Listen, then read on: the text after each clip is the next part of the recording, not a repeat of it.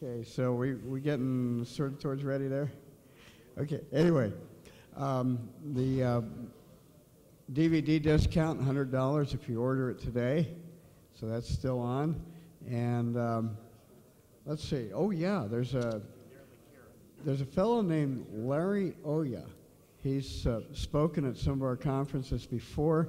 He does, well, he sells the Brown's gas generators that George Wiseman makes. And what he's doing is just for this conference, he's offering a 10% discount on a Brown's gas generator if it's ordered here at the conference. And to get more details on that, you go back to the table that has the sparkling, the living water, Vernon Ross family. They're way in the corner out that way. And you can get that 10% discount, and that'll help a lot of people in a lot of different ways. There it is. Yes, it's 10% off basic ER1200 Brown's gas generator, and that's if you order at the conference. Okay, we ready? Okay. Our next speaker of the morning, one of our longtime favorites here, Moray King. Moray has been with us since the very beginning in the old International Tesla Society days. He spoke at the first conference in 1984.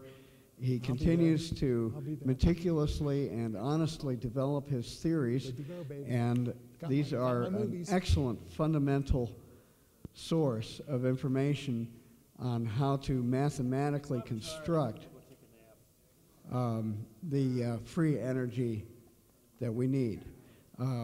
I've been impressed with Moray for a long time. He has 3 books out. This is one of them, Tapping the Zero-Point Energy, The Energy Machine of T. Henry Moray. No relation, just an amazing coincidence, which is quite a story in itself. And The Quest for Zero-Point Energy. All these by Moray King. He wasn't able to get his books here for the conference, so you can order them online through adventuresunlimitedpress.com. Moray has a BA in electrical engineering and a master's degree in systems engineering from the University of Pennsylvania, and he comes from Orem, Utah. He gave me a great quote. He says he's working with ideas more extraordinary than science fiction. He says, they hide the big stuff in math. Here's Moray King.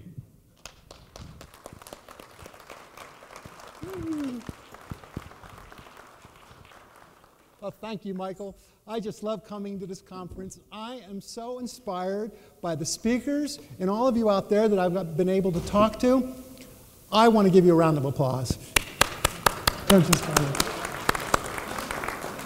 When Lynn Horowitz gave the talk, I received a quantum dump. Now that's the scientific term for revelation, as in I received the quantum dump that we are all building heaven on earth.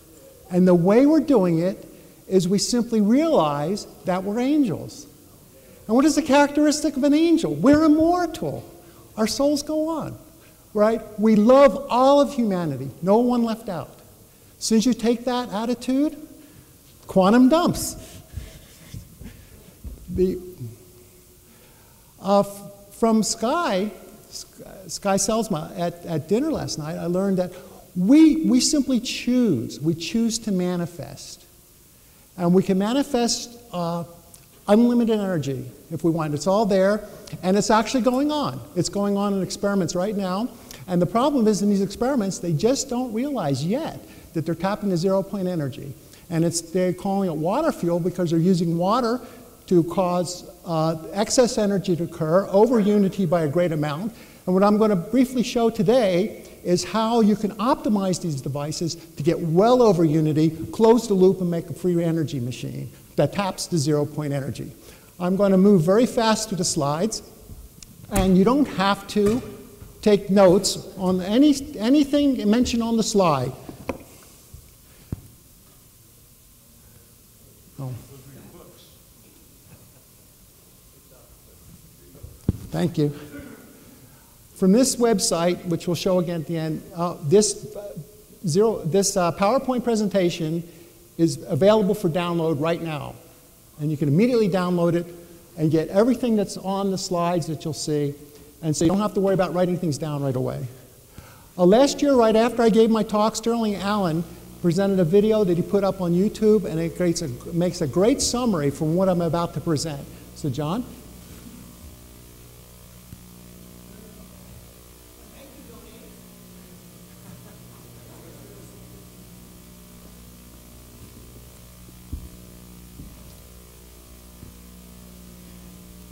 Now, you give me time at the end. There's a time we're losing now.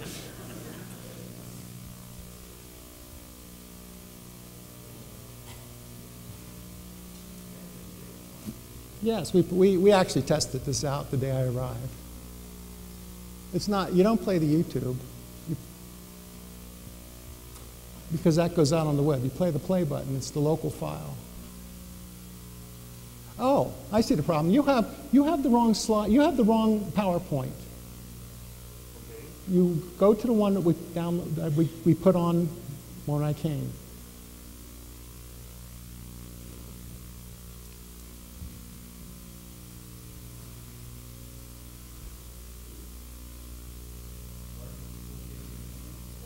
Yes, and it has the 6 files with it. I'm getting this time back. I need it all.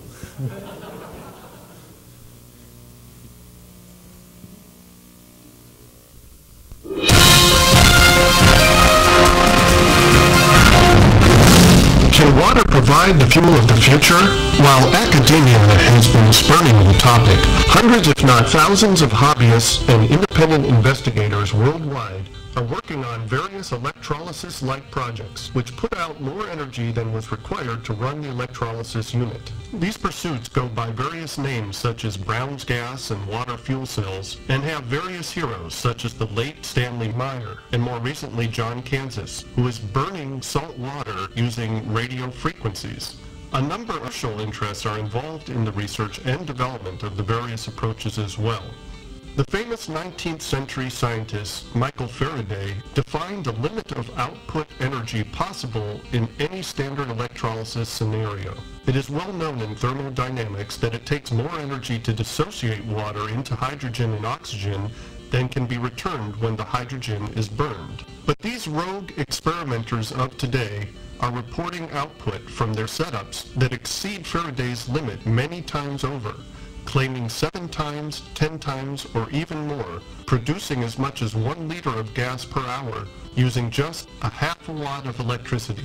The factors that seem to contribute to these effects include using a large number of stainless plates close together, the plates rough to facilitate releasing the bubbles, driving the cell using square waves, pulsed DC at kilohertz frequencies, and constantly modifying the frequency to optimize gas production.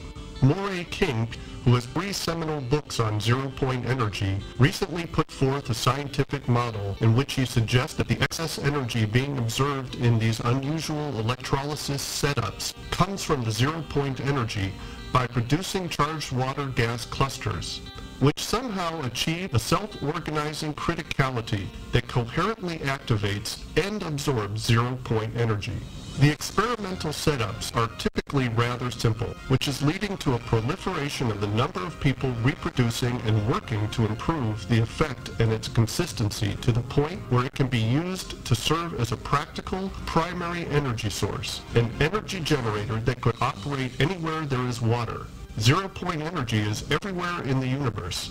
It is the foundation of the fabric of space. Other groups, such as Exogen Technologies, are using these processes to purify water. These energy sources could actually produce culinary water as a byproduct. The day of water power via zero-point energy is arriving. Welcome to the future.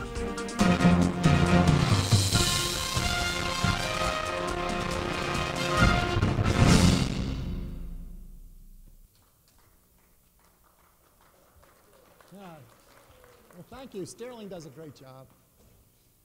Oh, that's this way.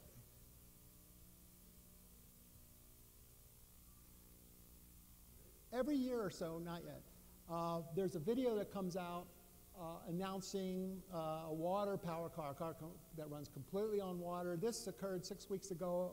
It was a news conference was called out of Japan. Go ahead.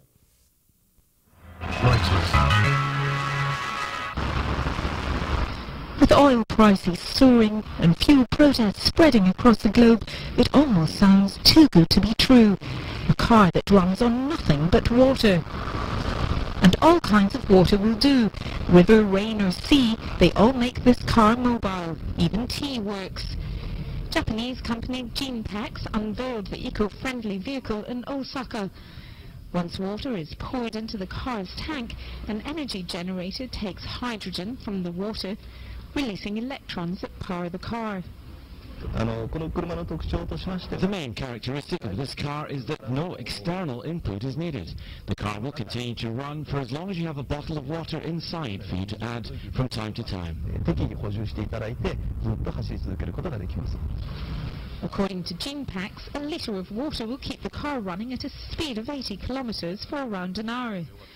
The company hopes to go into mass production with a Japanese manufacturer. With car users around the world looking for alternative fuels to power their vehicles, GEET may well have the solution they've been looking for. Michelle Albuquerque, Reuters.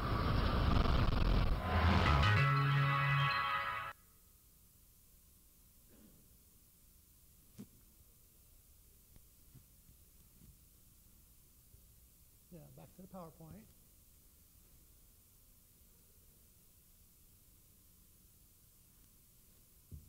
John, Fiola, I need you here.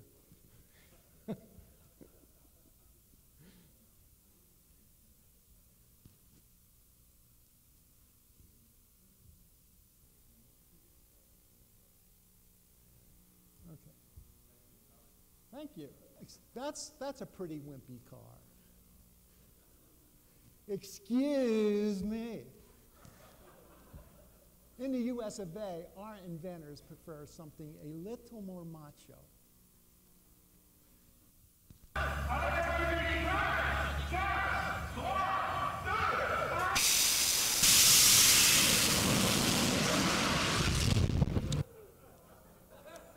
I quote the inventor, "Yo, you want your environment clean? I'll clean your environment. Just tailgate me."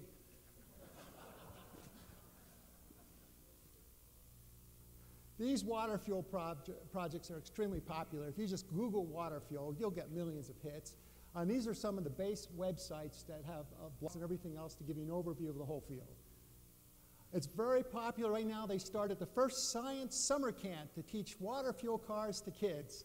Started by none other than Daniel Dangle. If you recognize the name, he's an inventor that's been at it for years. Pinoy, he's in the Philippines. Pinoy, maker of water-powered car, still fighting after 30 years. He's realizing now that you have to get mass production, and that's why he's teaching it to kids. Where's the energy coming from? It can't come from electrolysis. Right? Typical electrolysis separates oxygen and hydrogen, typically DC. It's conducting a lot of... It violates thermodynamics to say you get excess energy from it.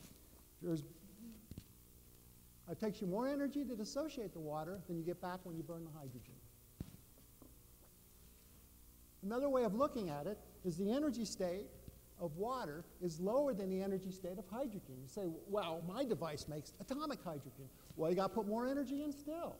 Say, well, I'm going to do plasma injection. Well, to make a plasma, you have to put more energy in still. So what is the energy source? What I'm going to present today is the hypothesis that the zero-point energy is the actual energy source, and that these pulsing electrolyzers create charged water gas clusters, which are very similar to the charged clusters of Ken's shoulders, which he called EV for electron volitime and EBO for exotic vacuum object. And I'm going to show you some theoretical work that shows how gravity quantum electrodynamics actually causes the microscopic bubbles to interact with the zero-point energy. We're going to create a self-organized form in the water, and we're going to use high voltage spikes driven in phase with the natural resonances of the dynamics between the electrodes. A narrow gap is best, less than a millimeter between the electrodes, and no electrolyte. We want to minimize the current. The names for the gases produced is somewhat famous. Brown's gas is stoichiometric mixture of hydrogen and oxygen. HHO's gas, or atomic hydrogen and oxygen. Hydroxy, and we're going to add to the name charged water gas clusters. Add to the list. So here's the goal. We're going to minimize the input power, maximize gas production in order to produce this. A closed-loop, self-running system. The electrolyzer produces the gas, which drives a small motor, which drives a generator. We rectify it onto a storage capacitor. The switching regulator presents a constant voltage to the pulse driver circuit, which optimally drives the electrolyzer by shifting the frequency to maximize gas production. The system self-runs. The number one criticism from the academic community and the engineers that I interact with is, why don't they prove it by making a self-running system? It's over Unity, and this is easy to do on new electrolyzers that people are making now when we work on the benchtops in a small scale. Here are the featured researchers in this presentation. You recognize some of the names? Just yell them out. Yeah. I'd like to give a special acknowledgement to Patrick Kelly. He has been extremely generous in sharing information on the web. He interviews the inventors and writes very clearly with lots of technical detail. Everything is for free for download. He has over 1,700 pages. And Chapter 10, which you can download separately, is about the vehicle systems. And most of my slides are simply pictures from his Chapter 10.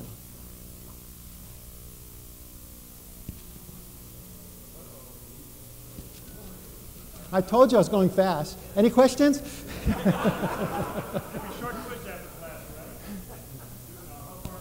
I'll take it.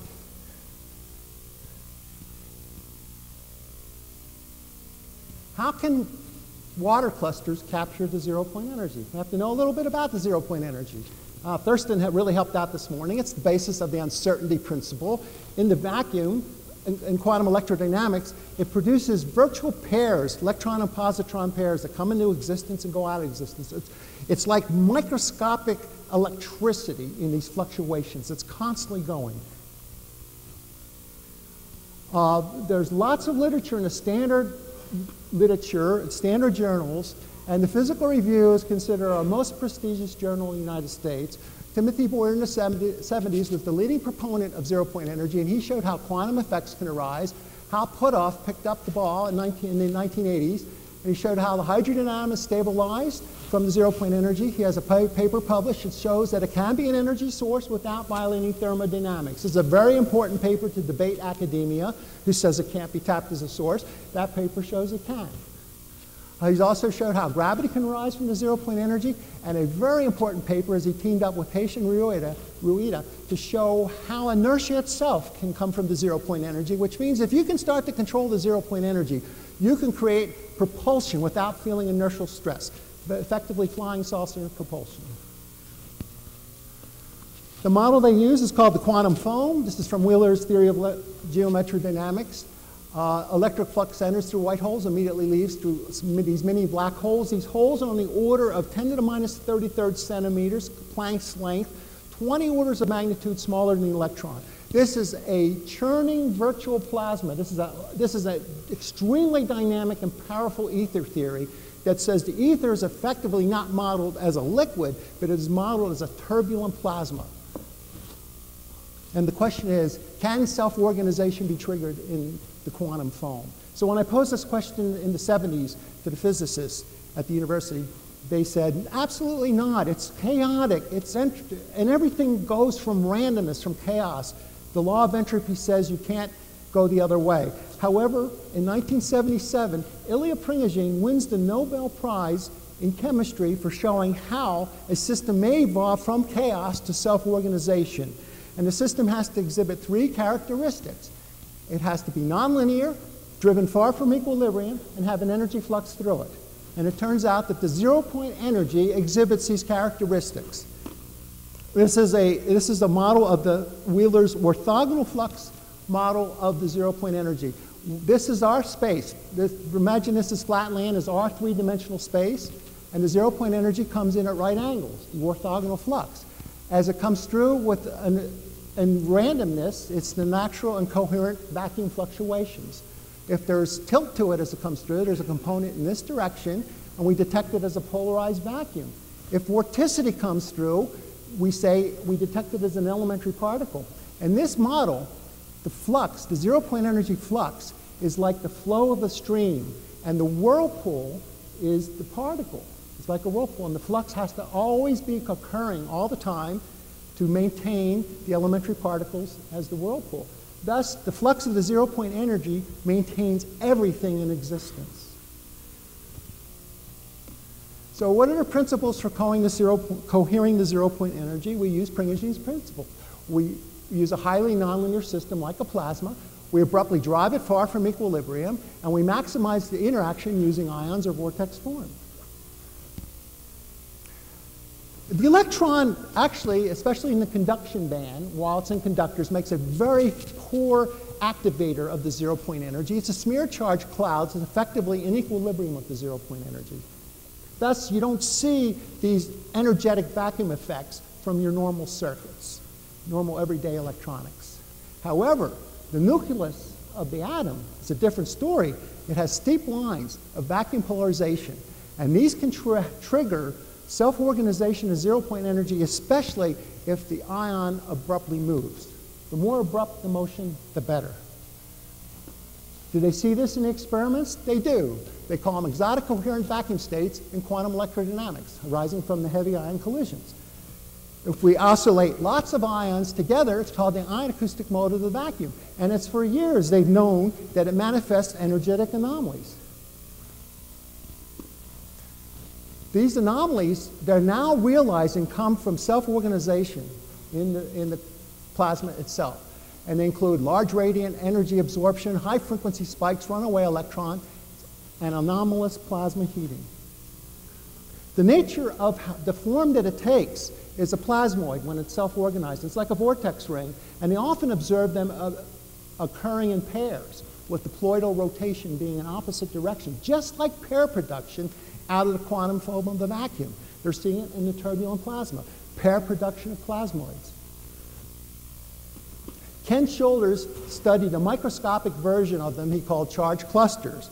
He uses abrupt pulse and can then launch a tiny form of ball lightning on the order of a micron off the sharp point, and then he studies them.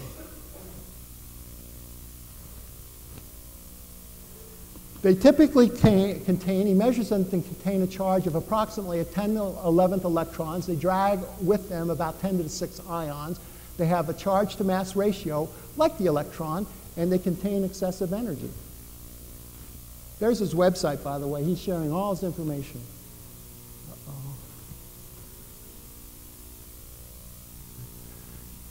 He lists the anomalies that they have, and these are very important anomalies because we'll see in a moment, the charged water clusters exhibit the same anomalies.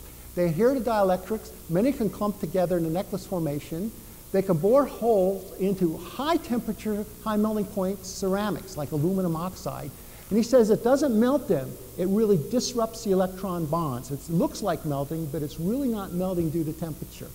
He has done experiments showing you can produce element transmutation when he hits the target. And of course, that leads to radioactive remediation because all you have to do is transmute radioactive elements. Here's the main point. Charged clusters and charged water gas clusters exhibit the same strange anomalies. George Weissman on his website lists the anomalies of the charged clusters, the Brown's gas or charged water clusters, and they have similar anomalies. They adhere to matter. They're electrically polarized. There's an electric shock when there's an abrupt discharge. They implode instead of explode when the gas ignites. There's a cool flame. You ever see the demonstrations of welding in Brown's gas? The guy passes his hand through the flame. It's a low temperature flame. Yet it can sublimate tungsten. The melting point of tungsten is incredibly high, and the sublimation point's higher still. This is a huge anomaly. I'm surprised the scientific community just doesn't jump all over this, but they're afraid of paradigm changes. This itself has proved something extremely special is going on. The cleanly through wood, metal, ceramics. That makes why it's a great welding gas. And there's claims of neutralizing radioactive material and claims of element transmutation. Water clusters are well studied in the standard scientific literature. Here's a website that shows how gas gets trapped. They call them clathrates in the interspecies spacing in the cluster. Oops, that didn't work. Here's the MIT site. They call them water buckyballs. And here it is in the standard literature. They call it the hydrated electron negatively charged water cluster. This is it. This is the charged water gas cluster that's producing the anomaly. It aggregates between liquid gas and steam. It's recognized in the literature. It's in a gas form. That's producing the magic. So how does it get the vacuum energy? Well, Thorsten gave a very nice illustration of the Casimir effect in his talk. And what happens when you take the bubble walls and abruptly compress them very, very fast, you create a coherent standing wave inside the microscopic bubble of zero-point energy, and this interacts with the water and the walls of the bubble. Prevenslik wrote a wonderful paper in Electrostatic Discharge Journal. And in one paper, he explains steam electricity, waterfall ionization, thundercloud charge separation, and sonoluminescence. The title of the paper, Bubbles and Steam Electricity. He shows that he can get charge separation from a cavity QED model that coheres to zero-point energy. He separates the charge into hydronium, H3O, and hydroxyl, OH. In bubble quantum electrodynamics, the zero-point energy is activated when the bubble wall abruptly collapses, and it continually increases the resonant frequency of inside the standing wave of the microscopic bubble, and it acts like an ultraviolet to X-ray laser, which coincides with the dissociation frequency of the water molecule. He explains sonoluminescence. If you excite water with ultrasonics, especially if you mix some inert gas with it, like argon, the shock waves of the bubble collapse creates a resonance, the same resonance in the zero-point energy, which causes Xmers to form. These are atomic combinations that can form at a high energy state that could never form at the ground state. As the bubble relaxes, the Xmers decompose and emit the bluish light. The water fuel projects can be classified into three main groups. One is the boosters. They improve gas mileage. These are by far the easiest to do. It's extremely popular. It's out on the web, and most of the YouTube and all the things that you see on the web are making boosters. To make a car run completely on water is pretty difficult to do because you have to make a lot of gas very efficiently. And if you want to make a pure self-running, you disconnect the battery and prove you have a new energy source. That's the project we're shooting for. The boosters are often just electrolysis, actually, and they work with an electrolyte, produces current, and they can increase the gas mileage by 20 to 50%. They have a bubbler, so that in case the gas ignites, you don't blow up your electrolyzer, you just blow the top off your bubbler. SMAC is the nickname of a very popular booster because it's so easy to build. Patrick Kelly really liked it. He made one for his motorcycle, and what is he using? Stainless steel light switch plates. And he indents them, roughens up the surface, does cross-hatch sandpaper stitching. It's very important not to get your fingerprints on it, so you use rubber gloves. You have to keep these plates very clean. There's the booster assembled. Here's a side view of it. There's one charge. These bolts are conducting. And here's the positive electrode, and we actually connect across. And kind of, the yellow is where the insulator is, and these plates are floating, and the voltages just go as equal potential surfaces. Putting on the booster is not enough, though. If you take it on a newer car, the oxygen sensor says, hey, you're not burning enough gasoline, like the petroleum folks tell us to do. Tells the computer to dump more gas, so it can be burned in the catalytic converter, where it belongs. Right? So you have to finesse the oxygen sensor. 22 pages of Patrick Kelly's work is on that. By the way, I recommend reading his chapter before you ever start any of these projects or any research. He does tremendous overview of what exactly to do. George Weissman provides an electronic device, electronic fuel injection enhancer called FE, that does just that. It finesses the oxygen sensor to allow you to burn very lean burn. Various electrodes, geometries were tried. Here is the spiral electrodes from Shigata Hasabi. A very popular booster is just using wires. Two spiral coils of wires, one positive and one negative. They're just electrodes. And in this particular one, this is a very popular project, Water for Gas. They're using an electrolyte. The spacing is very large. And here's a picture of it from the water throttle folks. And we can play a video. The important thing on the video to see is that most of the gas is coming off of one electrode. It's likely hydrogen is coming off the negative electrode. Go ahead and play it. Transcoding air. I didn't fix this because it was easier to see the bubbles come off. So if we...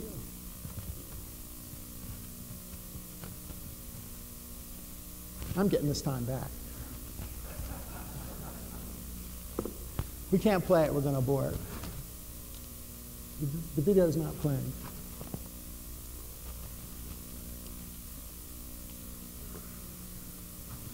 Okay, let's abort it.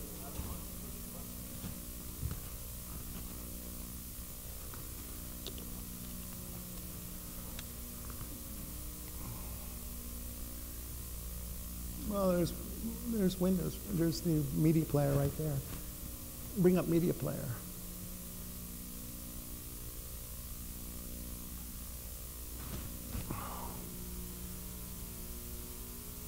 Play. Push play.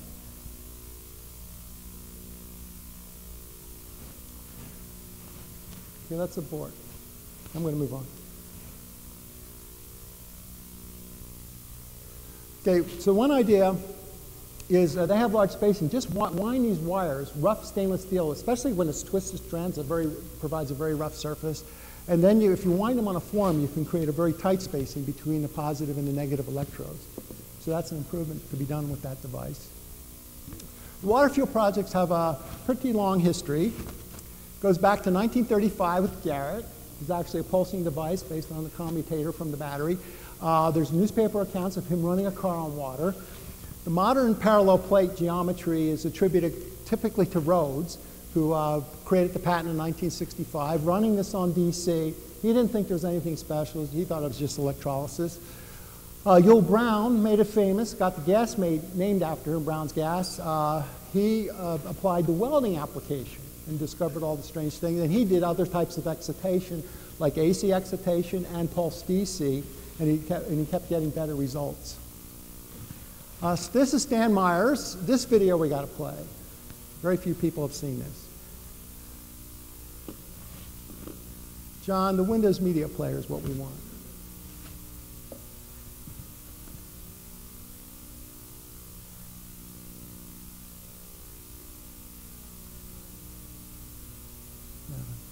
Just push Windows Media Player and bring it up.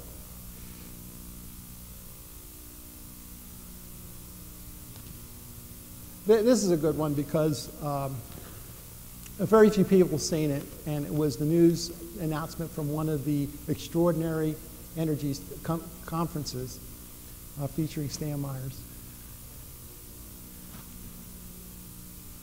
This is my last video, so we got to get this one to play. And I'm getting the time back. Because we're going to have questions. And if you want to cut the tape, that's okay with me. A car that runs on water instead of gasoline. Can it be true? Well, inventor Stanley Meyer made an announcement today in Colorado Springs.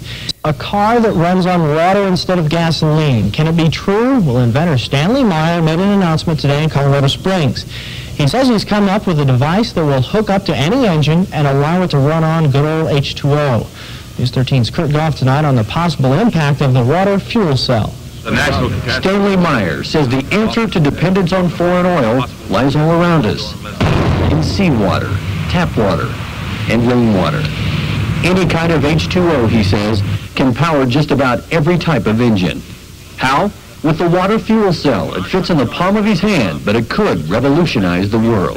You're talking about a pollution-free, totally new source of energy, the voltage dissociation of water. The fuel cell converts water into a gas, hydrogen oxygen, which is released in the form of thermo-explosive energy. So the water fuel injector simply replaces the spark plug. We hook it to a hydrogen computer system which regulates and meters the flow going into the injector. It processes the water in such a way to release this thermal explosive energy.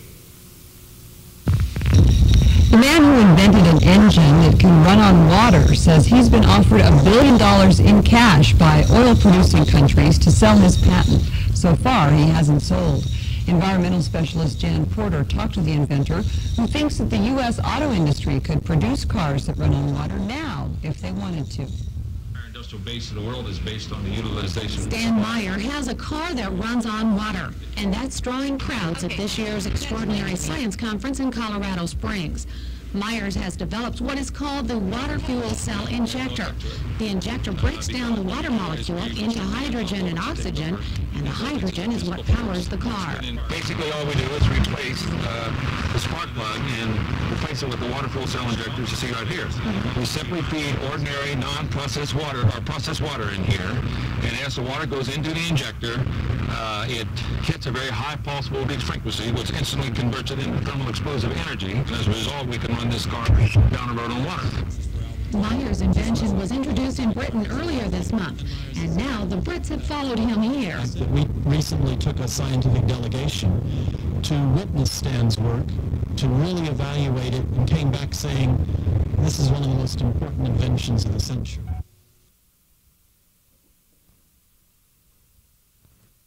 Yeah. Oh, get my PowerPoint back.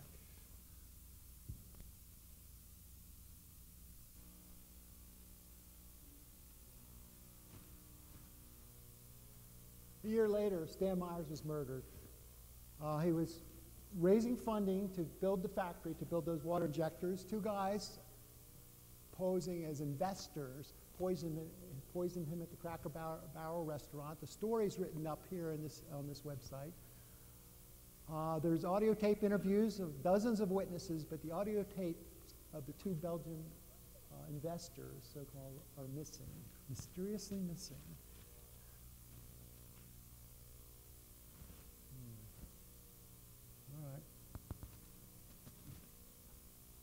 All right. The good news is Stephen Myers, Steve Myers, his twin brother, is still alive, and he was the electronics genius behind all of Stan's work. And here's a patent application by him. Dave Lawton also replicated Stan Myers' work, and this guy's a heavyweight engineer from one of the major laboratories in the United Kingdom. He retired, and he investigates these devices. Excuse me.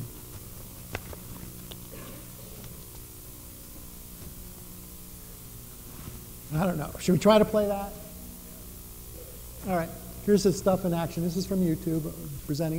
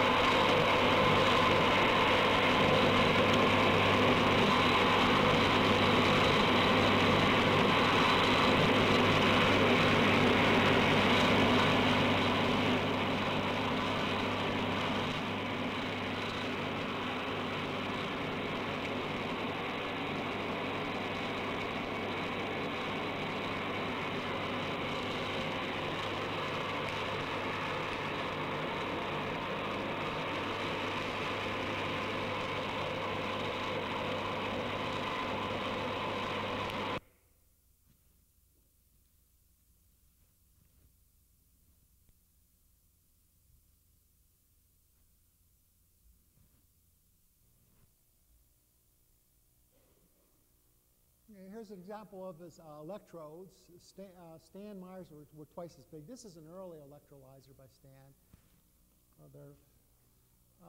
They're 5 inches tall. His gap is on the order of a 16th inch, 1.5 millimeters. So it's a relatively large gap. The circuitry is presented in the book. This is important. I started out originally using coils from the generator, just like Stan Myers did. Then he improved it. He simplified it. Just could drive the cells straight off the MOSFETs. Got a pretty good result. Then he added another improvement recently. Put a step-up transformer, about 100 turns. He could create a nice spike off of this transformer. He creates it on the trailing edge of the pulse, typically on the leading edge on a square wave. It takes a while to build up the magnetic field in the core, but then if you abruptly switch it off, it responds by collapsing and gives rise to a nice voltage spike. This improvement is a key improvement. We can actually up the voltage and lower the current, and it will tend to launch more charged water gas clusters by applying this improvement. He also noticed a strange phenomena that if he tapped straight off the pulsing on the whole cell, he started investigating a cold current effect that produces electricity straight up. So this is his latest work. Ravi Raju from India contacted Dave Lawton, and he's likewise reproducing the device. He had a lot of trouble, though. He says, yeah, I can't get it to go until he was told how to properly condition the electrodes. This is the biggest problem out on the blogs. People say, I can't make these devices work, but when they follow carefully the steps on conditioning the electrodes, then they start to get them to work. So a very important step. Here's some of the crud that comes out and has to be cleaned out of the electrodes as it comes. He worked with very narrow gaps, 0.6 millimeters. The conditioning steps, the problem is the bubbles adhere to the stainless steel. They actually run straight up electrolysis. You work with potassium hydroxide, electrolyte, DC voltage, until the steel exhibits a white, rough white surface. And then you clean it up as it's running. And after the conditioning, you no longer need the electrolyte. It's very important if you want to optimize the over-unity mode not to be conducting much current, and you don't want to be using an electrolyte. You just want to be pulsing the system. Bob Boyce was one of the early pioneers. He's a really great guy. I like to acknowledge him because he's sharing everything he has on the web. He realizes the only way to make this happen is to get massive replication, and he's sharing everything that he did. Here he works with a lot of parallel plates. He has a large gap. The 3 millimeter gap, go up to 100 plates. There's careful instructions on how to build it. He works with an electrolyte, so he's not quite realizing the importance of the pulsing systems without one. And his gap's a little too big, unless you get high voltage spikes. I talked about the driver. He winds a special toroidal coil. Notice these frequencies. Those that have been researching this will notice this frequency, 42.8 kilohertz. That's the Keeley dissociation frequency, and these are subharmonics. He thought that was very important. Many of the water investigators think it's very important. It's found from experiment that around 40 kilohertz is good enough. Every cell's different, and you actually have to adjust the frequency, and it's not any one frequency that's optimal. You have to continually adjust it to the dynamics of the cell.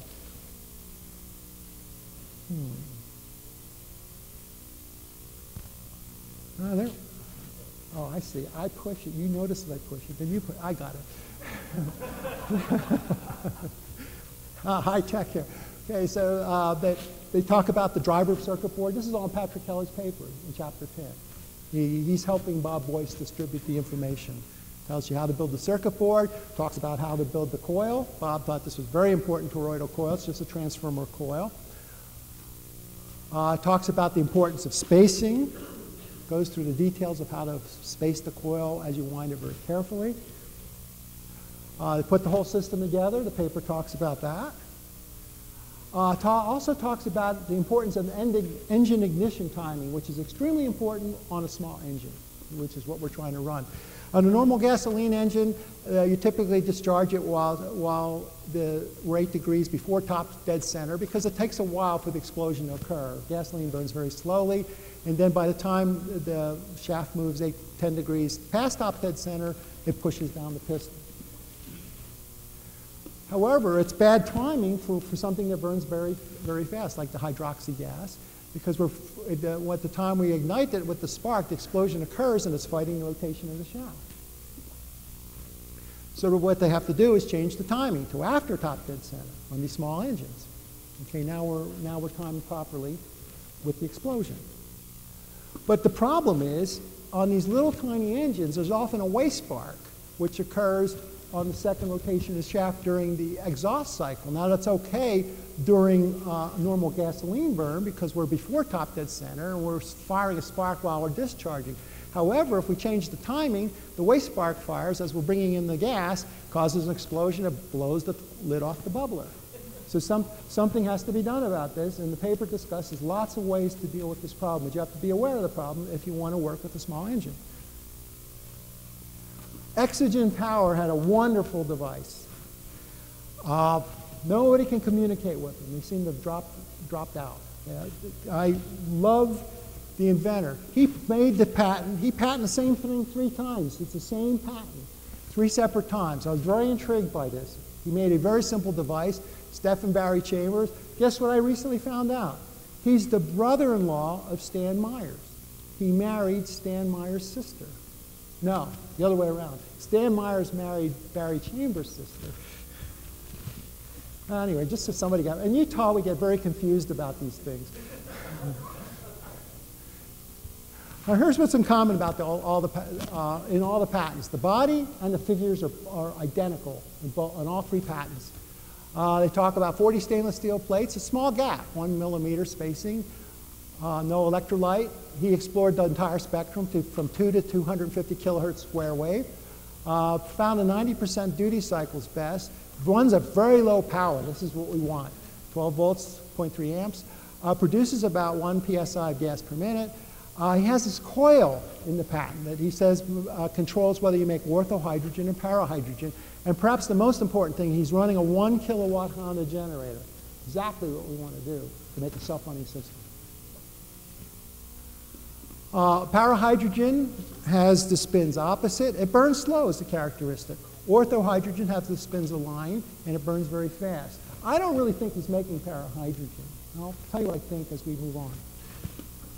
But he is creating something that burns slow.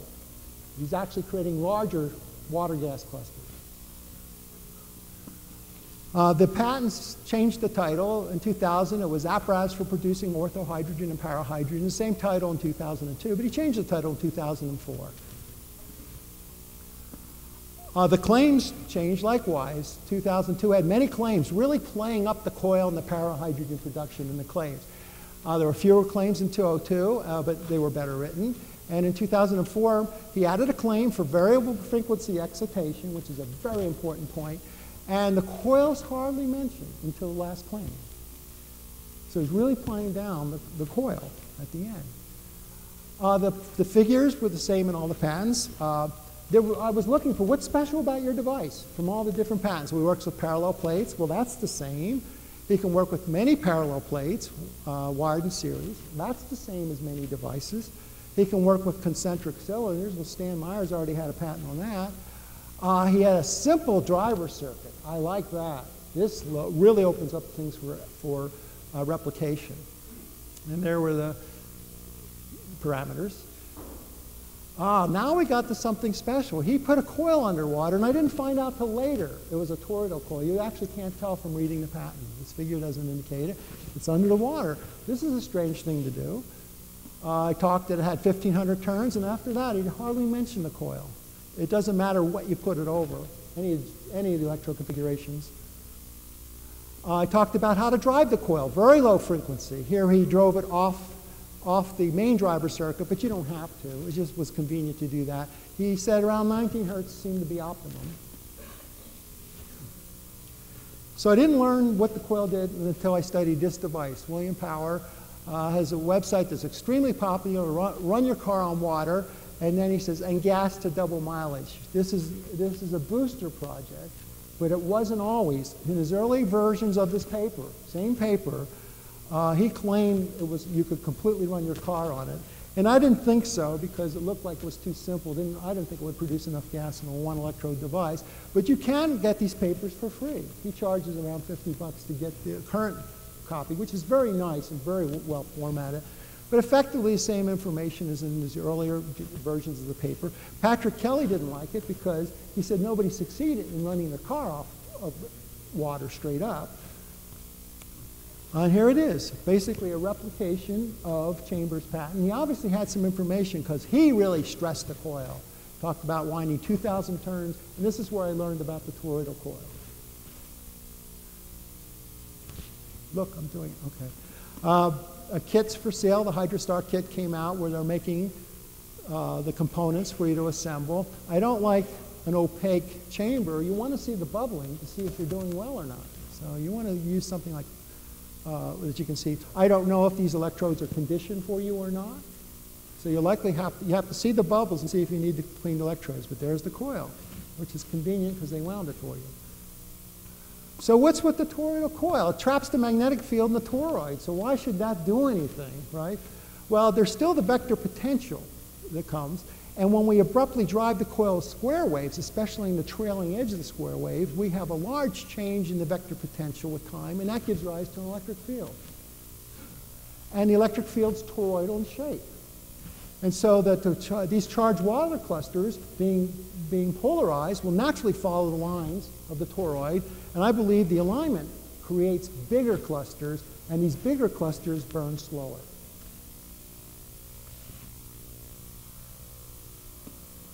There's some support in the literature that the vector potential can enhance water clustering. Here's a paper where the vector potential itself enhances water clustering. And here's a patent where they notice they can improve combustion by enhancing the cluster in the water. Paul Zagouras made an electrolyzer that holds the record for the most gas produced the fastest. He stopped participating on the blogs and the web. He was shut down. But basically, he made a car that ran on water. There's a suppression story. He tried to sell his electrolyzer on the web, on eBay, but they shut him down. Here's an example. We work with very narrow gaps. Whoops. And this was suggested, a feed through all the electrodes. Right? So people were trying to piece together on the web what Paul Zagouras was doing. So to wrap up, we used the pulsing electrolyzer to make charged water gas clusters. They exhibit the same anomalies as Ken Shoulders charge clusters. The zero-point energy coupling occurs through the bubble cavity quantum electrodynamics, and we reviewed many systems. What's the best system? It's the simplest. We work with stainless steel electrodes. They're roughed up, cleaned, and conditioned. Small gap seems to be the best.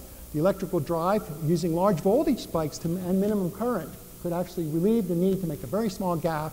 We wobble the frequency around 40 kilohertz, which was the secret of Paul Zagouras. He just kept wobbling the frequency. And we optimized gas output in order to produce a closed-loop running system. So we can change the world. We just create a self-running system. We simplify it, post the information on the web, share it with each other, and we manifest utopia on Earth. Thank you.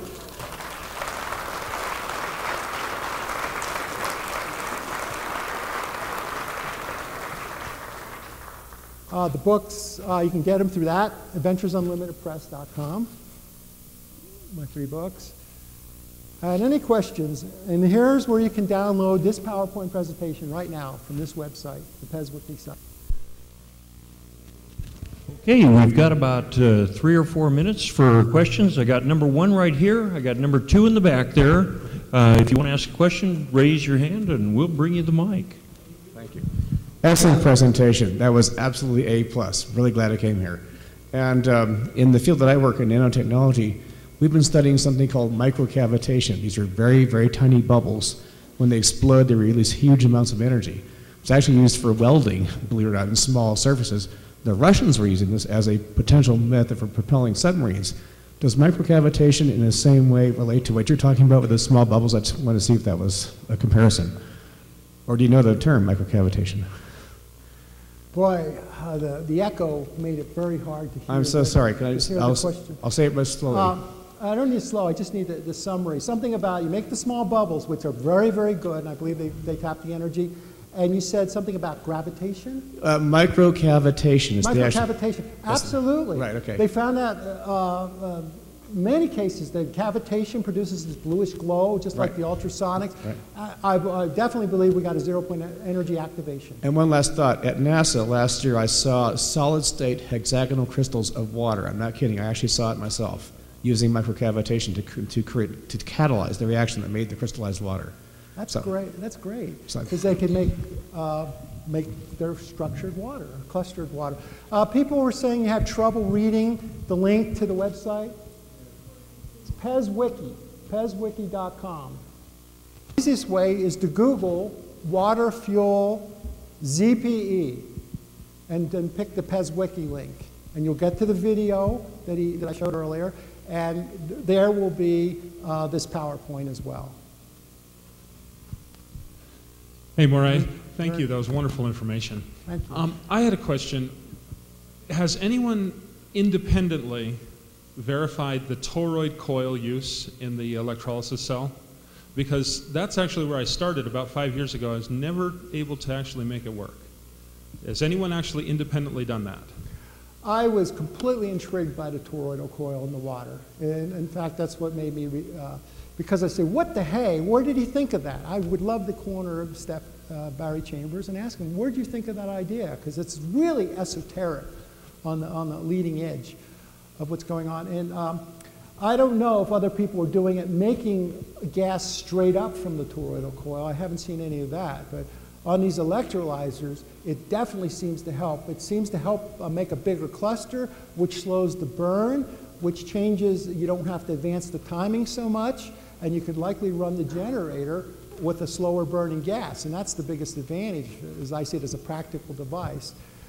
I did find that the characteristics were good. It burned slower, burned the hydroxy gas slower. Mitch? Yeah. A comment about that, what you call cavitation or vacuum collapse. That's Schauberger's work about implosion energy. And if superlight or vacuum energy is zero, we're under a radiant pressure from all directions. We're under a radiant pressure from all directions. That's where the energies come here. At 0 point, I call it superlight, but it's 0 point energy. We live in this sea of energy. And so once you anything moving in is absorbing the energy coming in from all directions. I'll talk about more tomorrow. I might talk on superlight. I think that's right on. The abrupt shock of the abrupt compression is activating the 0 point energy coherently, microscopically in the bubbles. That's what's going on underneath. That's what's going on under these abrupt discharges when we're making these tiny bubbles. Okay. Go ahead. Oh.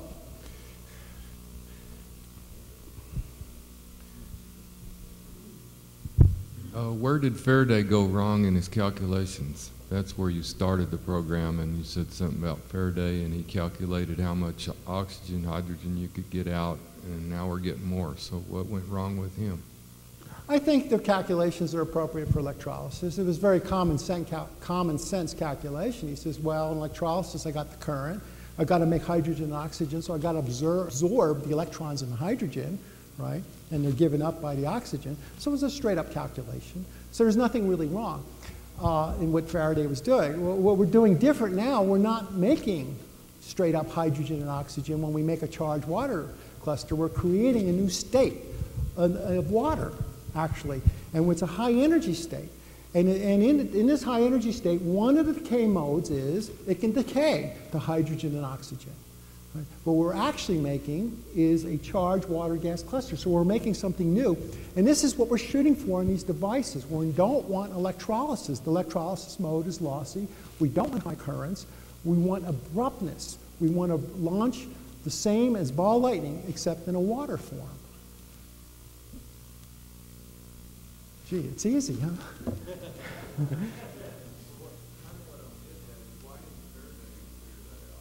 Well, you have to first observe it in an experiment. They weren't working pulsing systems with small gaps, creating discharges underwater.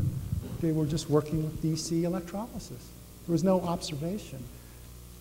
When you're using salt water in these operations, what becomes of all the salt and what other minerals are in the salt water? Yeah, I would say salt water, you'd have more conductivity, and as a result, I think you're lessening the over-unity type effect we're looking for. All right, we want to minimize current, so I would recommend using something that's more of a dielectric, closer to distilled water, to really get to the optimal mode in these devices. One of the problems is, of course, you're getting all modes all the time. You're going to have some electrolysis going on, as well as some of the charged water gas clusters. What we're trying for is getting more of the gas clusters and a less electrolysis mode. What's your take on that Japanese car? I think the group is naive because they're running out and giving a press conference, right? But they're ready to market. They're looking for somebody big in Japan to help them. And I've seen many of these water car type announcements over the years. You'll see them on YouTube. You go out on YouTube, you'll see them, the press announcements. And then you'll find the group's all excited and things are really good. And then they'll mention, oh, they got contacted by the Pentagon. The Pentagon's very interested. And then all of a sudden, they're in a classified project. Jiggo, why'd they classify that? Well, I guess they don't want to say, well, our tanks run on water. What do your tanks run on? Saudi Arabia would probably say oil. We got plenty of that. They got the mic. Oh, she's next. So I was going to ask, since you're developing a closed-loop system, are you considering another kind of fluid medium as opposed to water? I picked these class of projects because they're already replicating, and it's easy. I mean, inventors all over the world, and hobbyists all over the world are doing these systems.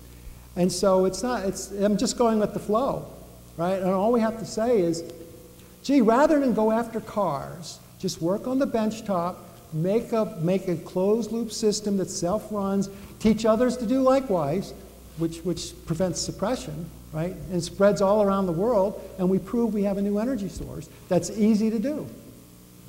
You mentioned use of an electrolyte, potassium hydroxide, which of course is highly alkaline and corrosive.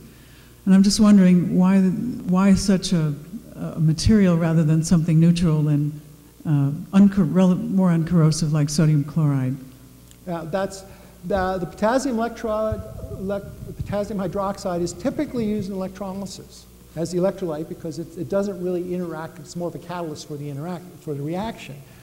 In the cells that are on the mode of charged water gas clusters launching, we don't want any electrolyte like that.